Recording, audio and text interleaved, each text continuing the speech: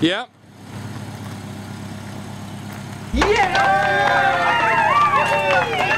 So far, so good.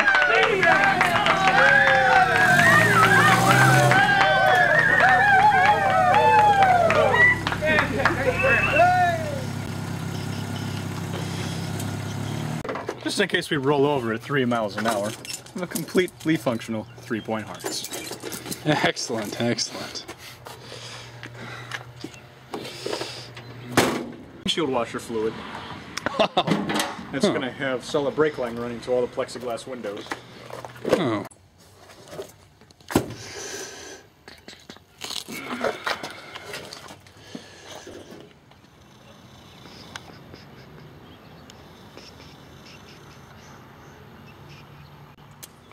There we go. So now with this on, if you move slightly, your shoulders actually do the turning.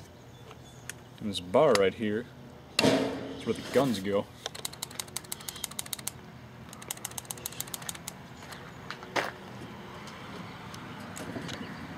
Won't be able to shoot people out of the trees, but as long as they're right there to right there. You have the other guns and all your little people behind you, so. That's where the flamethrowers come in, clearing them out of the brush. And then off each gun, it's going to be a feed line going outside where the ammo is actually going to be out of the turret, so it's not like bouncing into the roll cage in here. Those are going to be. How are you going to load it? There's a ladder in there. We're going to have to go back to the base camp and pull the ladder up, and somebody's actually going to have to crawl up that, dump the ammo in, crawl back down, remove the ladder, just like they did in, it's a terrible reference, but in The Matrix, when they had to reload those robot walkie things. How big are we going to make the hoppers? For each gun is going to be one 50 cal ammo box, of which there's going to be a force-fed hopper actually placed inside it with no top, so just be able to pour in and bulk them out.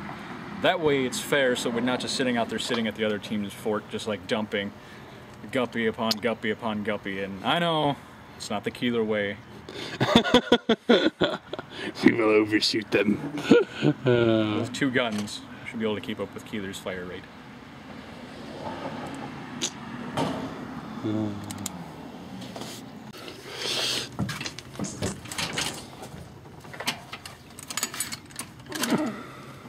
Do you want a view from inside the turret? Sure. I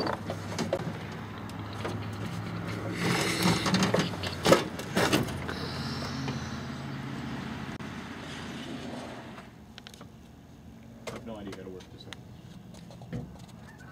out.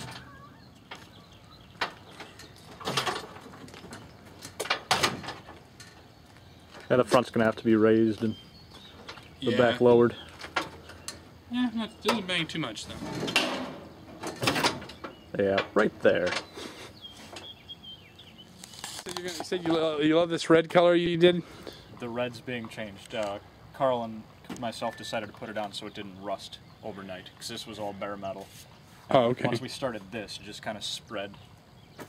So you can do paint it white now and then change the color to something else after that for a primer, or?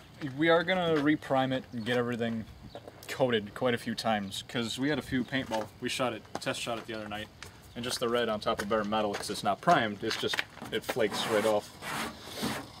But it's gonna be completely reprimered and a couple coats of that. And we haven't decided on a color yet, but it's not going to be stop sign red, because that's we have to put in the radio system to talk to ourselves and everybody outside of the tank.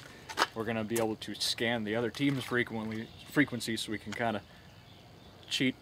We're going to have intercom between the two front, the navigator and driver, as well as the gunner in the back. We're going to be able to communicate to ourselves via intercom. We're going to have the scanner for talking to the other teams. We're going to have our own radio system just to talk to the refs. Yeah, the navigator's going to have a drop-down, nothing video game-like, but a drop-down dry erase board with a gridded map of the field, so we'll be able to navigate the rest of our team to different parts of the field and whatnot, and we'll be able to tell our team where they're getting fire from and whatnot. So this could be the team command center, kind of. Mobile command post. Thanks, G.I. Joe. Yes. And little helicopters flying off of here. We'll do that next year. The aerial reconnaissance are going I think somebody in Virginia is working on a remote control helicopter that could launch from the roof there. That's a terrible idea, because you know where I see that happening?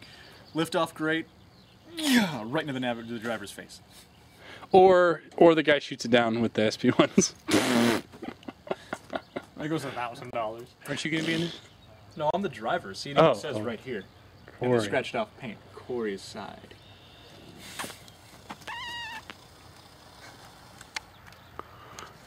Sure. Gotcha. Pretty Yeah, sweet. the navigator, Carl, is going to have. Is that an extra gun spot there on by the door knob? Here? This is an extra Northeast Ohio rust spot. Oh, okay. I thought it was where the driver could, like, if he had to, you know, so it was about to get carjacked and... No, that's going to be where somebody gets the one shot just right, where I don't see him come up and go... and light everybody up inside. No, that's going to... That was primed before we did anything. No, it's going to be covered in sheet metal again. So you got anybody in the unit picked to be the gunner yet, then? We did have a candidate prior. No, I shouldn't say prior. We did have a candidate, Ryan Miller, from our little group, was supposed to be doing it, but he's getting married. We all know what getting married does to people. Makes him stop playing paintball. Ryan. That's gonna make the cut. So Ryan's not. So Ryan's not gonna come out. Is his wedding on? No, like on North versus South. I mean, he's been consumed with his wedding, so like nothing bad against him. Just yes. Don't let that happen to you guys. You know, explain to her in the prenuptial that you are going to be allowed to play paintball. That she's second to paintball. That's pretty rough. Not second to paintball, just that at least one Saturday, if she's gonna be, if she does something she likes, you should be able to do something you like paintball. So, right? Sorry, Ryan. Yeah. Ryan didn't think of this prior. We'll just have a whole video named the Ryan video, a discussion of Ryan and marriage. A whole video named "Sorry, Ryan." Sorry, Ryan.